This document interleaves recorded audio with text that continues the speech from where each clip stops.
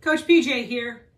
Are you letting the fear of failure stop you from making progress in your business? Do you find that failure is paralyzing you? Successful entrepreneurs understand that failure is a part of the journey towards a successful business. The lack of success or a failure to meet your expectations is nothing to be ashamed of or embarrassed about, especially among business owners that are willing to set big goals and take risks. Failure is often accompanied with guilt, shame, or fear. At the very least, there can be disappointment and maybe even some lost time and money. It is important that failures don't define you as a business owner. The failure is about the project or the process, not the person.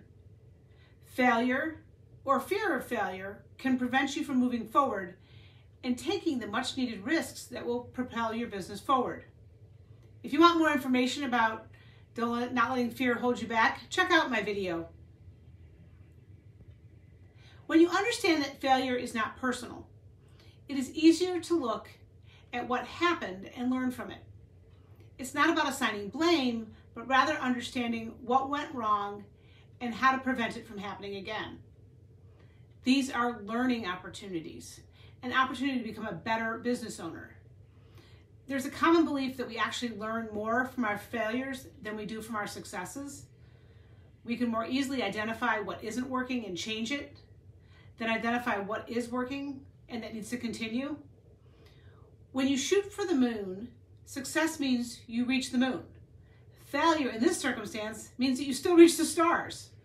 Still a great success in perspective. Another theory that many entrepreneurs ascribe to is to fail fast.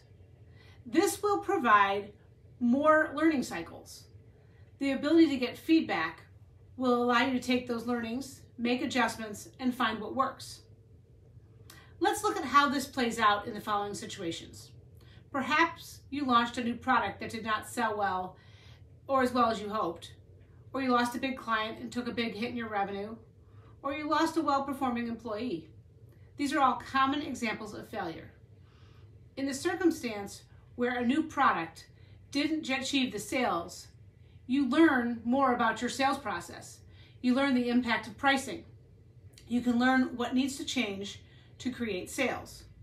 If you lose a big client, you are forced to take a look at your portfolio of clients and determine how you make up the revenue. This may require you to look at how you attract and service more large clients. When you lose a well-performing employee, you have the chance to look at employee retention, including how are you challenging and rewarding the high performers? What type of culture are you building? Do you have competitive compensation and benefits? Setting goals and taking risks are the foundation of an entrepreneur. The best case is being wildly successful. The alternative is not failure, but rather creating opportunities to learn. If this is something that you're interested in learning more about, I have a number of ways to do that. We can jump on a quick call, we can get together for a coffee, or if you know that this is absolutely what you need and you want to get started right away, I offer a complimentary coaching session where we'll dig in deep into your business, identify the opportunities, and put a plan in place to go forward. If you got value from this video, like, subscribe, comment below. Leading real people to achieve real results. Your business profit. Until next time.